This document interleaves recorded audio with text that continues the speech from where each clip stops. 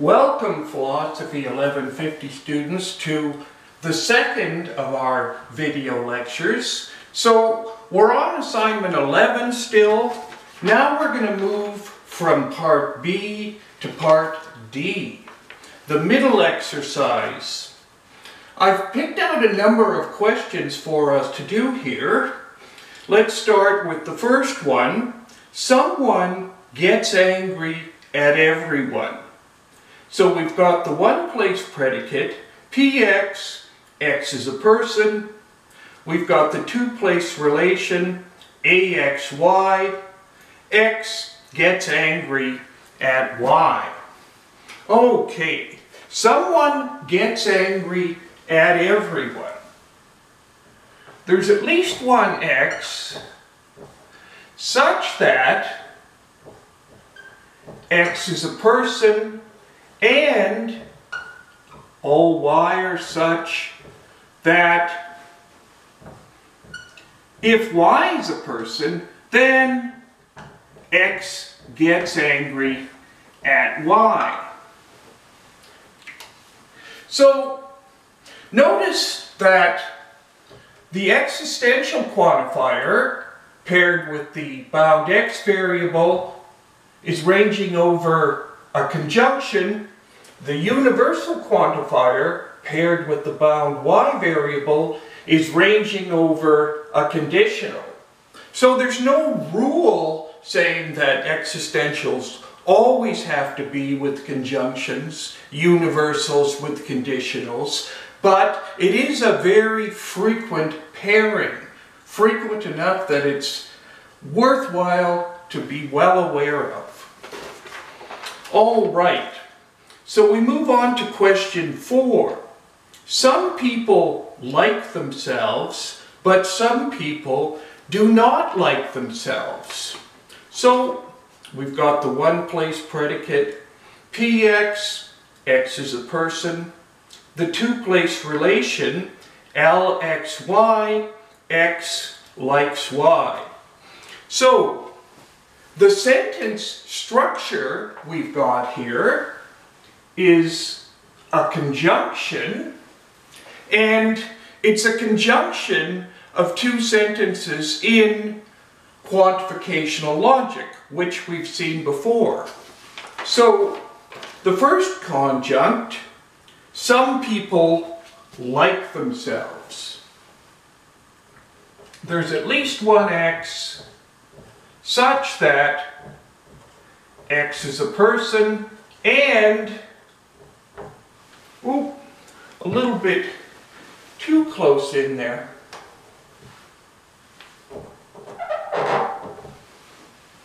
There's at least one person, at least one x such that x is a person and x likes x, and the second conjunct is some people do not like themselves. There's at least one x such that x is a person, and it's not the case that x likes x. So a couple of things to note here. First of all, I hope you're familiar now with the reflexive relation. So we have the bound x variable in both slots. The other thing to notice with this particular question is that I've used the bound x variable twice. I could have used the bound y variable for the second conjunct. It doesn't matter, and just to re-emphasize, it doesn't matter for the following reason. The first existential quantifier with the bound x variable only ranges over this conjunction. That's the first sentence immediately to the right of it.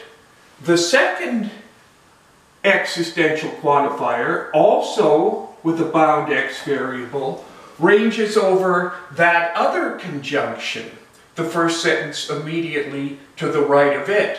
So because those two quantifiers don't have what's called an overlapping scope, some part of the sentence that they both apply to, you don't need to have different bound variable letters because there is no confusion that could arise. So we could have used a y-bound variable for the second conjunct, or as I've done, we could stick with the x. If we look back to the first question though, we do have a situation where the two quantifiers have an overlapping scope. So, the existential quantifier with the bound x variable ranges over the first sentence immediately to the right of it, but because of these brackets, the square ones, the first sentence immediately to the right of that existential quantifier with the bound x variable is the conjunction which consists of px and this universally quantified conditional. Most importantly, the consequent of the universally quantified conditional has a two-place relation, and part of that relation is being quantified over by the existential quantifier with the bound x variable. Part of it is being quantified over by the universal quantifier with the bound y variable. So it's essential that we have different bound variable letters for that situation. And in general, now that we're into quantificational logic, this kind of situation is more common than the kind of situation we see in question 4. That being said, we move on to question 7. Everything is caused by something. Now, there's a little bit of a confusing situation that I want to clarify before I do questions 7 and 10. If you look at question 7, everything is caused by something or other. Notice the two-place relation they've given you. C, X, Y. X is caused by Y. So, in question 7 then, the two-place relation is defined in such a way that the inner slot, the one with the X, is the effect, whereas the outer slot is the cause. X is caused by Y. They do a little bit of a switch on us though when we get to question 10, because we've got this same construction, CXY, but notice the way in which it's defined is different in an important way. Instead of defining it X is caused by Y, it's defined as X causes Y. So in question 10, CXY is defined in such a way that the inner slot is the cause and the outer slot is the effect. They do this to make the symbolization a little bit easier, but it's important to be aware of that. There is no right or wrong way to define a predicate or relation. It's just important to be clear on what's being referred to in all of the slots you're considering. So, having clarified that, question 7. Everything is caused by something or other is going to be for all x, there exists a y such that x is caused by y. When we move to question 10, nothing causes anything. Here in question 10, the predicate has been defined a little bit differently so that the innermost slot is the cause. We would symbolize it as it's not the case that there exists an x and there exists a y such that x causes y. Now, let's just consider, I'll call it question 7 star. Suppose we had question 7, the same English sentence. Everything is caused by something or other, but instead of having the two-place relation defined as it is, cxy, x is caused by y, it might have been defined as it is in question 10, cxy, x causes y. That is to say, a situation where the innermost slot is the cause, the outermost slot is the effect. So, everything is caused by something would be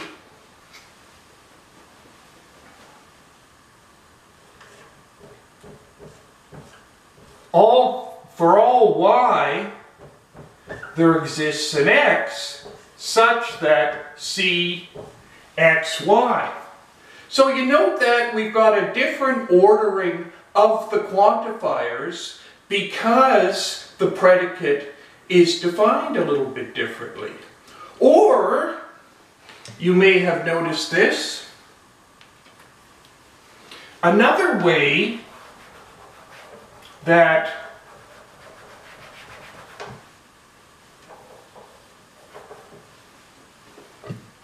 we could have symbolized the English sentence in 7, everything is caused by something, if the two-place relation were defined as it is in 10, x causes y, where the innermost slot is the cause, the outermost slot is the effect, is we could have said, for all x, there exists a y such that y causes x. So notice the important thing is to line up the quantifiers in the way that the English sentence requires them to be. And it's sometimes very important to keep track of exactly what the relation is indicating, exactly how it's defined. We're going to come back to this sort of situation when we consider three-place relations a little bit later on. That being said though, and recall that question 10, I'll just write that down again. So, here we've got then three different versions of question 7. The bottom two involve a situation where the two-place relation is defined a little bit differently, the same as it is in 10 here. So, question 10, nothing causes anything. It's not the case that there exists an x and there exists a y such that x causes y. Finally, on this board anyway, we move on to 13. Every entity is either necessary or dependent on a necessary entity. So we've got the one-place predicate nx, x is necessary, and we've got the two-place relation dxy, x is dependent on y. So the English sentence says, every entity is either necessary or dependent on a necessary entity.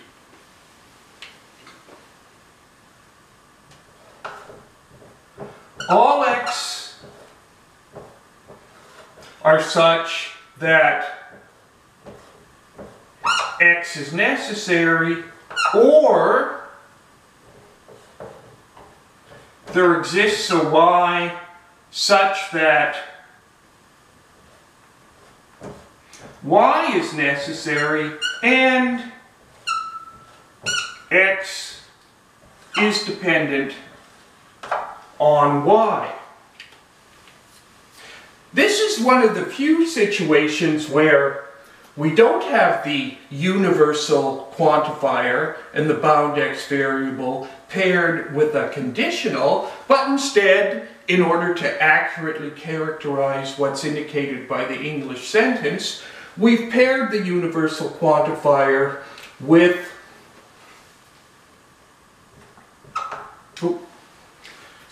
we've paired the universal quantifier with a disjunction. So, that's question 13. Now we'll move over to questions 18, 19, and 20. 18 says, the relation being to the north of is transitive. And they tell us that n, x, y, x is to the north of y. So there are a number of relations that it's mathematically interesting to classify them in certain ways. And one of these is the transitive relation. So here's how a transitive relation is set out. A transitive relation involves three universal quantifiers, all of which have a different bound variable. So, all x, all y, and all z are such that if x is north of y and y is north of z, then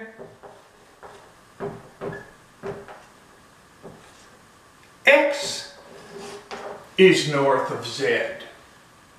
So, in English, any relation ending with the suffix er, richer, older, happier, would be a transitive relation.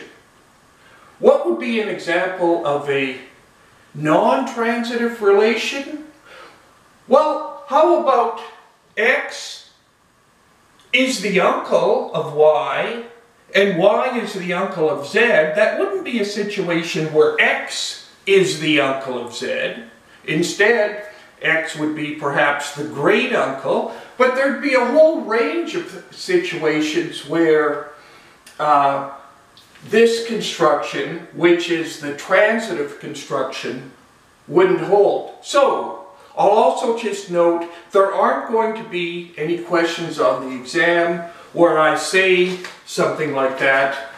There are a couple of other relations, though, that just for knowledge's sake we can go through. 19. The relation being next to is symmetrical.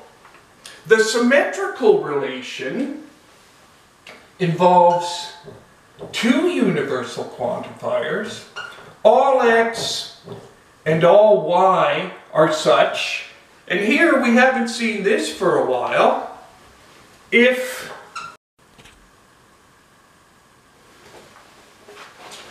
all right, and we are back. So we're going to consider questions 14, 23, and 25 from Part D of Assignment 11.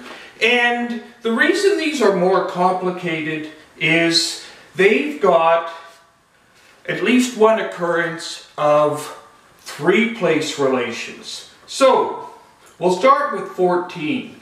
No logician argues about every subject with everyone. So, we've got the one-place predicate, Lx, x is a logician. One-place predicate, Sx, x is a subject. Px, x is a person. And we've got the three-place relation, A, x, y, z. So,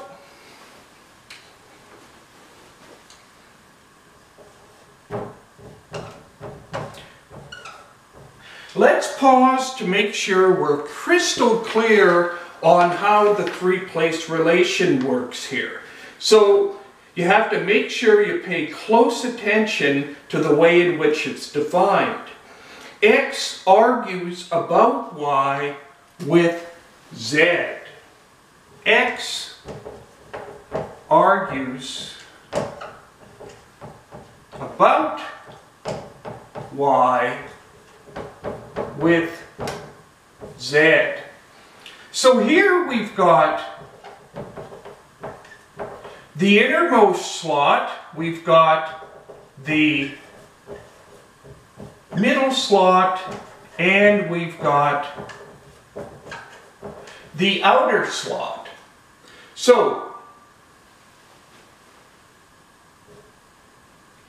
the innermost slot refers to, let's call it the arguer. The middle slot refers to the subject being argued about, and the outermost slot refers to, let's call them the arguee. That is to say, the person that is being argued with by the arguer in the innermost slot. All right. So, how do we symbolize question 14? Well, one thing, to make things as easy as possible on ourselves, we will assume that the logician is a person, and we won't indicate that. So, no logician argues about every subject with everyone. So, it's not the case that there exists an X such that X is a logician and all Y are such that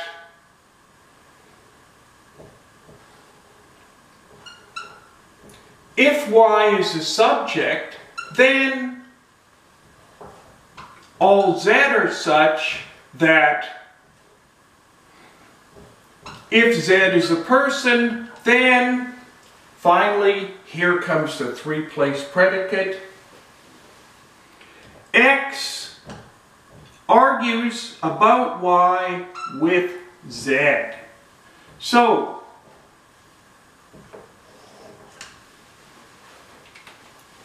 notice all the lines we have. So, we start off with the negated existential quantifier. There is no logician that has a certain collection of properties, or there is no logician about whom certain descriptions can be given. So, these two square brackets go with the negated existential quantifier. Then we have the universal quantifier with the y-bound variable. These two square brackets go with that one. Finally, we have the round brackets that go with the universal with the z-bound variable. There is no X such that everything that's a subject, or let's put it in the more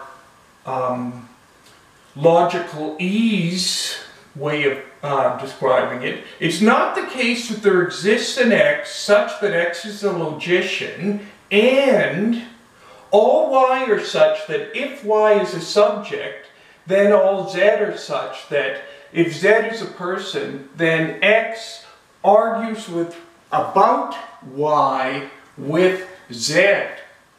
Notice I almost changed the way in which the predicate is defined. I was tempted to put it, as it sometimes is in books, all A, X, Y, Z would stand for X argues with Y about Z. That different definition of the relation would have the arguer in the innermost slot, but it would have the arguee in the middle slot and the subject in the outer slot. So, given that the three-place relation is defined in the way that it is, this is the correct symbolization. Okay, so now let's move to questions 23 and 25. And I will leave 24 for you. Although, hopefully, before questions like this, pause the video, see how far you can get in symbolizing the question yourself from what you've learned on question 14 before you watch me symbolize it. Okay, question 23. Some philosopher studies every book with some teacher.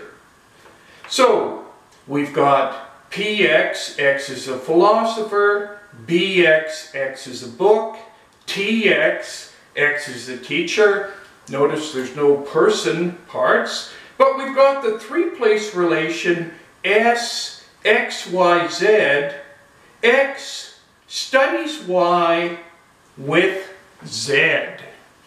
So, S, X, Y, Z stands for X studies Y with Z.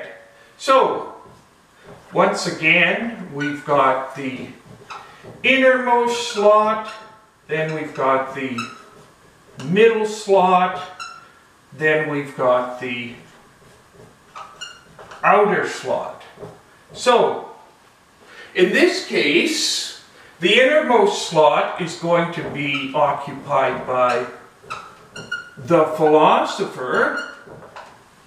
The middle slot is going to be occupied by what is studied, namely some book, and the outer slot is going to be occupied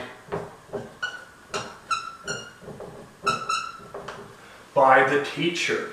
Okay, so now that we've got that straight, some philosopher studies every book with some teacher.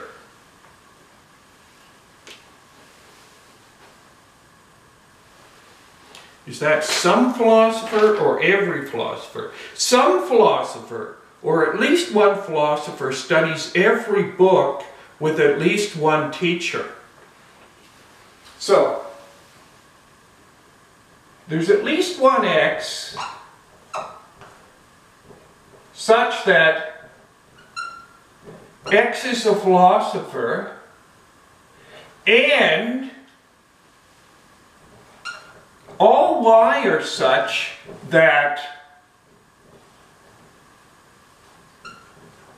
if Y is a book, then there's at least one Z such that Z is a teacher, and here's where it all comes together. X studies Y with Z.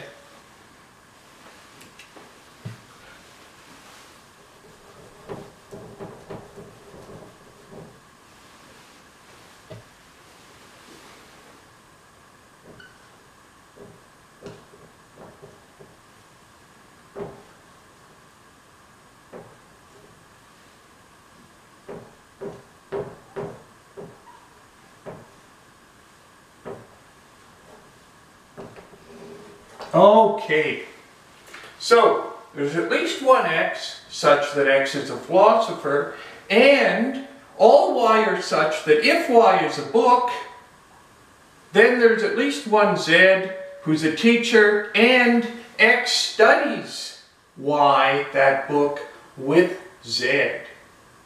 Okay, so this is, I will admit, a little bit challenging. There aren't going to be a lot of questions like this on the exam, but there'll be one or two. So if you want to ace the exam, you need to think through and understand questions like these. But you certainly don't need to get questions like these perfect just to pass the exam.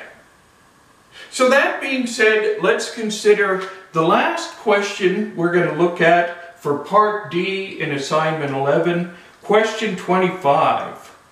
No philosopher studies any book with any teacher.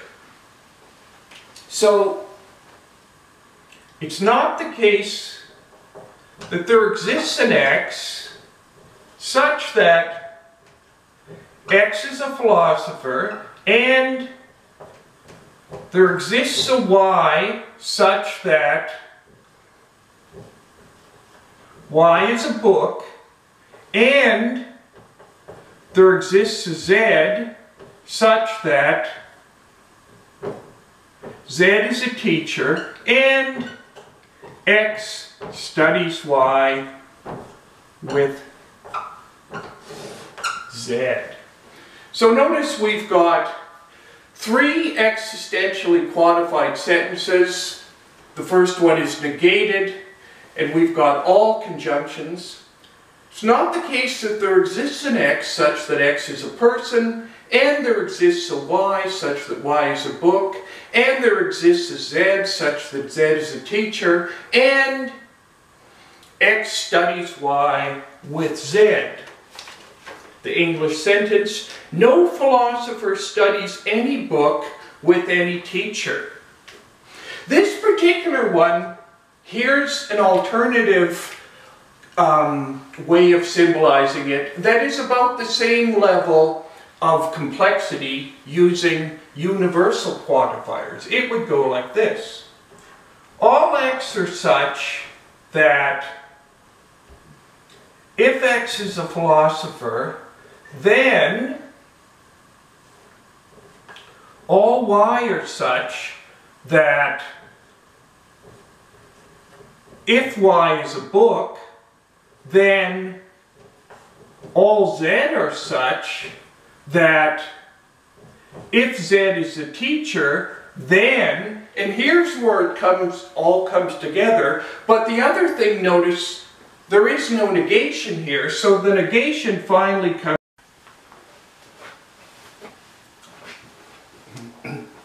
So, wouldn't you know it, the camera cut out just before I was finished. So, back to the alternative way of symbolizing question 25. All X are such that if X is a philosopher, then all Y are such that if Y is a book, then all Z are such that if Z is a teacher, then, and here's where the negation comes in, it's not the case in all of those instances that X studies Y with Z. That's another way of getting at the claim, no philosopher studies any book with any teacher. All right, while we're at it here, I'll fix up the other stopping of the video. So back we go to questions 18, 19, and 20. So the relation being to the north of is transitive, if you recall. All X, all Y,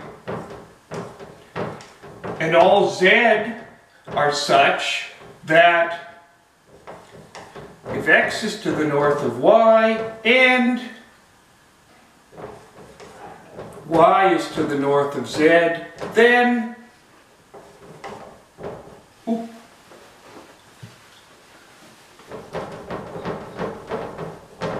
fix that up a bit.